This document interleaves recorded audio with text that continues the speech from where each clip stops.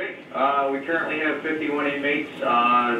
We have no one boarded out for the first time, and I can't tell you how long. Wonderful. And hopefully we'll stay that way.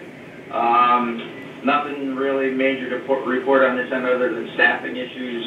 We just recently lost 4 individuals. 3 went to other positions, and 1's going to college. Our full-time staff is down by 4, and we're missing quite a few part-timers.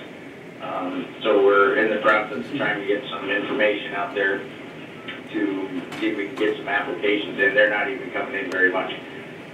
So we're kind of in trouble on that end. And then I just did approve your 2 POs yesterday for the advertising campaign to get some more help. And I'd like to urge all the members of the press, please emphasize that we need employees in the prison.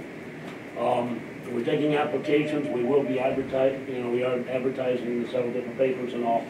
But it's imperative that we get some people over there. We don't have even many part-timers in the pipeline, so. So yeah, both positions, both part-time and full-time. And Rick, is there information on the website in the meantime for people to see? It will be. This is just something we came up with yesterday afternoon. And they sent me POs to get ads in the papers. And I approved them for them. And I said we would announce it today, and then we're going to move on from there. But yes, it will be on our website, absolutely. Okay, Ken, anything else for us? No, I think that's pretty much it. We're staying status quo up here. Our numbers are fairly decent. We got quite a few more than we had expected, but that's what we do for a living. So.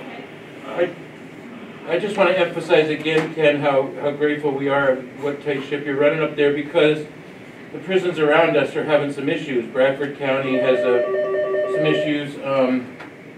I just want to say thank you for what you're doing. Thank you, I appreciate it. We have great staff here, so we do well. I have to take my hat off to them. And you're on. You're on. Another thing we have to discuss. We haven't announced this yet, but we will be soon.